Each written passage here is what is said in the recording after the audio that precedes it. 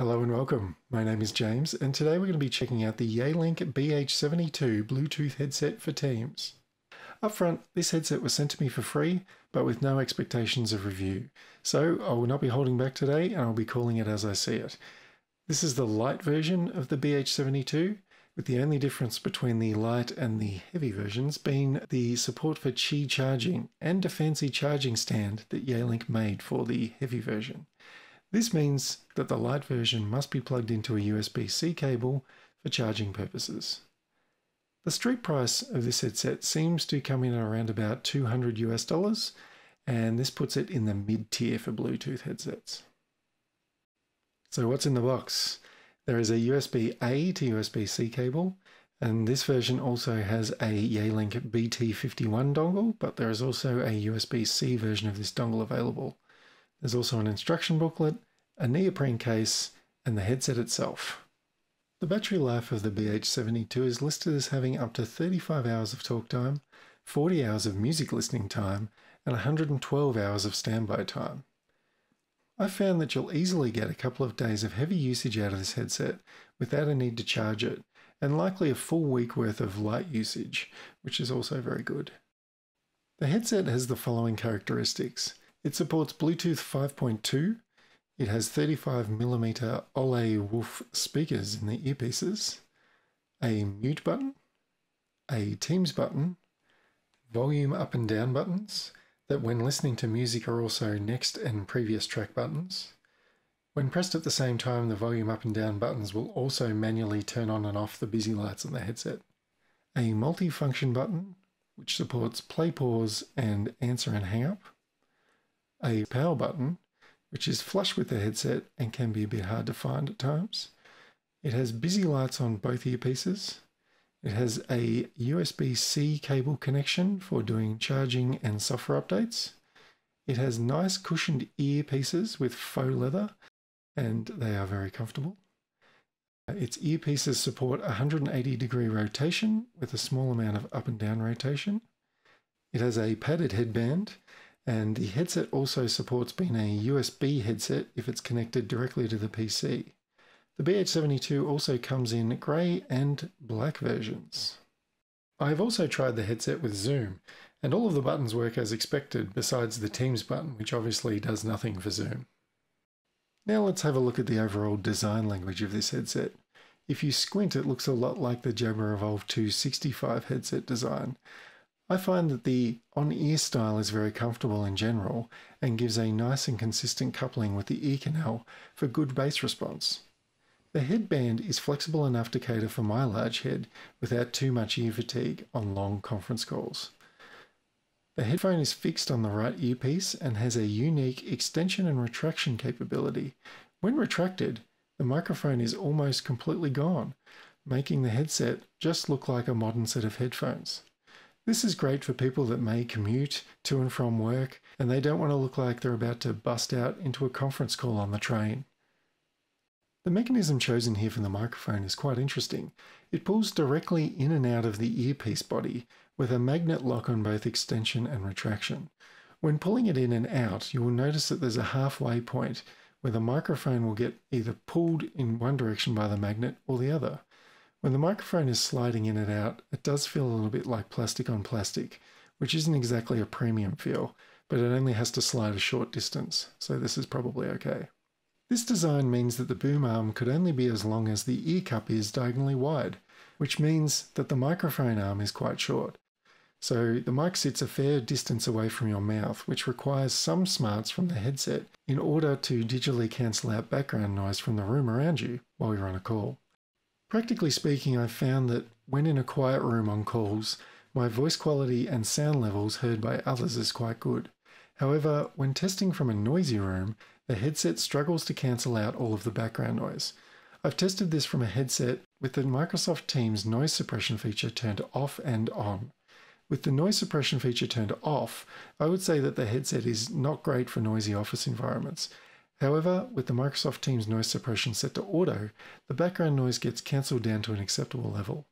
However, it's still not in the league of a headset with a full-length boom arm. Here is an example of the BH72 in a loud coffee shop style environment.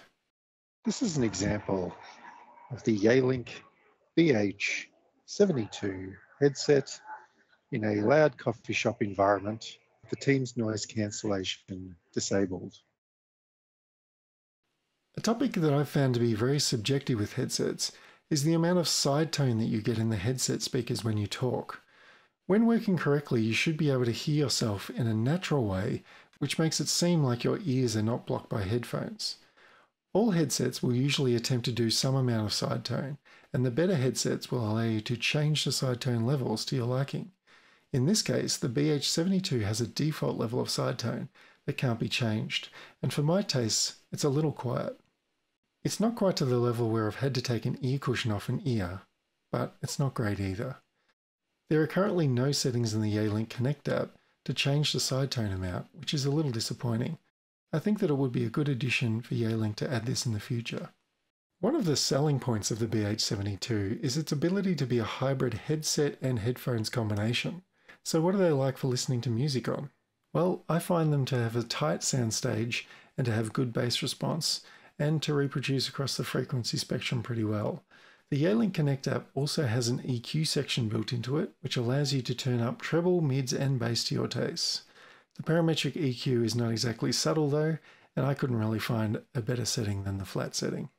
However, if you have a desire for cranked bass or treble, then this will be the feature for you. As far as listening to music goes, these will definitely do for being your commute headphones, for either ballads or bangers alike.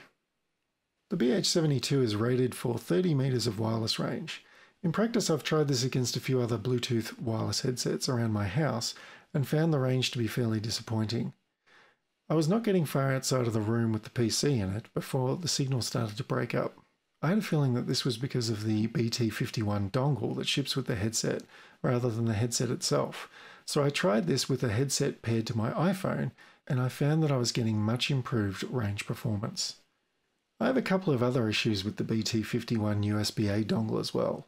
It doesn't have a casing around the USB connection itself, which means that the connector pins are out in the open.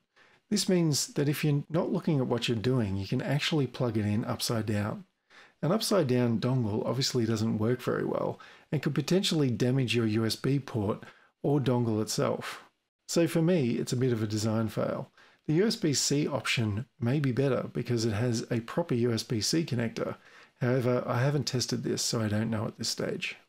The headset configuration can be controlled by the Yealink Connect app, which offers the following settings: keypad tone for DTMF button sounds, status tone type, which is voice or ringtones, status tone volume, which is how loud it plays status messages in the headset, smart mute reminder, which will listen to when you talk when you're on mute, and it'll tell you that you're on mute before anyone else does.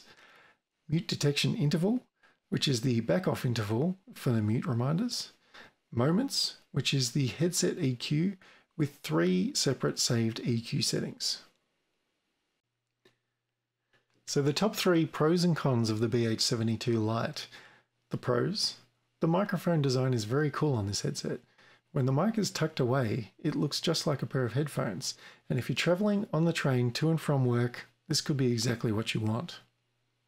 Number 2, the headset is very comfortable. It has nice padded earphones that have good rotation and travel in the up and down directions. I found it to be very comfortable to wear for a full day of work. Number 3, the overall build quality of this headset. I find that most Yealink hardware feels premium, and this headset is no exception.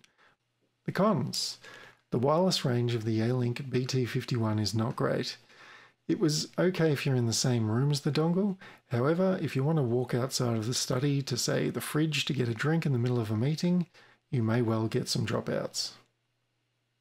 Number 2, the background noise rejection on the microphone is not the best. When used in conjunction with the team's default noise suppression setting, it is passable though. And number 3, side tone. When you're talking on a call, you get a lot less side tone than you would from a headset that has a boom arm that's closer to your mouth. There is some side tone there, but there is no settings in the Yealink Connect app to change the amount of side tone that you actually get, which is a little bit disappointing. And to wrap up, if you're looking for a headset that can also function as your commuting headphones, then the BH72 series is a good option. Its ability to be both a good headset as well as a good pair of headphones is really where it shines. If you're looking for a headset for a busy office environment though, then I would recommend that you look for one with a full-length boom arm. Yealink have built a headset here with a specific concept in mind, and I think that they've delivered on that concept. It's reasonably priced considering they can also potentially replace your headphones that you use on your commute as well. There's also a big brother version of this headset called the BH76, which has wearing detection, active noise cancellation, aptX HD codec support, and 5 noise cancelling microphones instead of the 2 of the BH72. This could also be an option if you're willing to spend some extra money. Thanks for watching, and if you like this video, hit the like button below, and if you have any questions, feel free to drop them in the comments below. Till next time, see you later.